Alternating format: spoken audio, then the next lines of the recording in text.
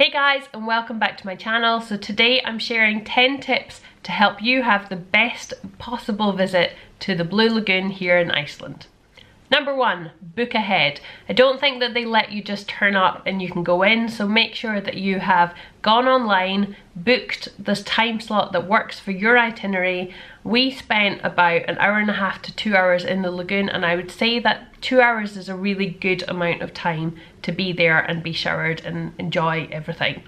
2, it's only 20 minutes from Keflavik airport, so if you are doing a stopover, you can probably add this into your stop. It's also the perfect way to start or end your trip because it's so near the airport. 3, if you want pictures with the Blue Lagoon, the colours, the landscape, there is a kind of park area to the left hand side of the entrance door. So when you've parked or you've got off of the coach, you walk down the path through the lava, you come up to the building where it says entrance and you turn left of there and walk all the way round until you get to the kind of mossy area where you really see the contrast, the green moss, the black lava and the white and blue of the Blue Lagoon. It's a really cool place to have a little wander around before or after your visit and just take in the landscape and the colours. There's a lot of people who are going to want to take their phone or their camera into the lagoon to take some pictures. So beforehand, order on Amazon or pick up wherever a bag that's watertight and waterproof for your phone to be in,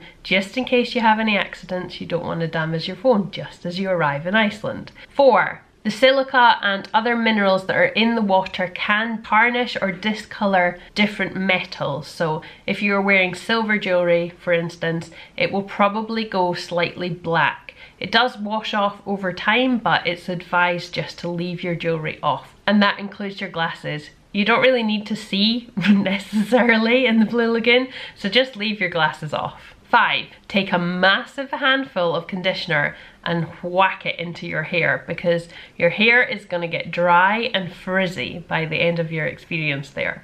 Try to tie your hair up as well so it doesn't get wet. Use the conditioner that they have available for you in the showers. 6, the mask and drink is actually included in your price and you redeem them from inside the lagoon. So you get the mask and the drink from 2 separate bars.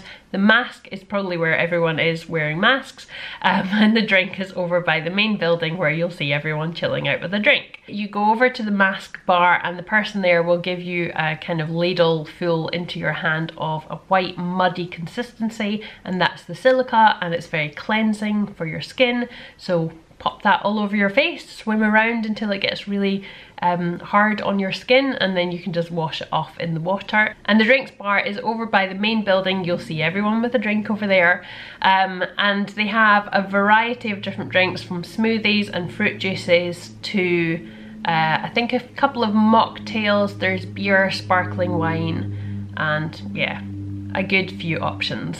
Swim around the pool, take your time and enjoy the whole experience. You've got the waterfall shower, which is really great to stand under and get a massage on your shoulders. There's the steam and the sauna. There's the cave if you need to go and get some shelter from rain or whatever. But yeah, just swim around and enjoy it all. Now that they've made it bigger, there's more areas to go and find a little quiet corner for yourself just to enjoy it. 8, now this might kind of be a strange one. I personally wear a hat when I'm in hot pools in this country. I think that it's only sensible. Maybe not so much in the Blue Lagoon because you might look like a bit of an idiot, but I don't care. I want to keep my head warm, so if you also want to do that and make sure you don't get a cold if it is really, really cold when you visit. The other thing is, it's kind of a bit gross, but think about the amount of people that are visiting there. You might want to put some flip-flops on your feet just to protect those toes.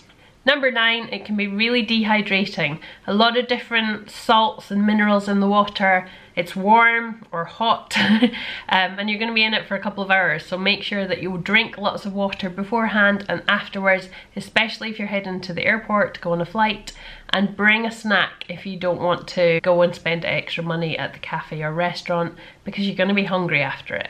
Number 10 is definitely not an essential, but we did it just because we could. We brought a spare towel because everyone at the Blue Lagoon has the exact same white matching Blue Lagoon towel. Wherever you've hung it up, it's probably not going to be there or someone's used it or whatever. So bring your own towel so that you've got a nice fresh one to dry yourself with. And that's it. So there we go, my top 10 tips for visiting the Blue Lagoon. Hopefully they've helped you, and I really hope that you enjoy your visit to the Blue Lagoon. Let me know if you have been or are planning to go in the comments down below, and I will see you in another video soon. Thanks for watching, bye!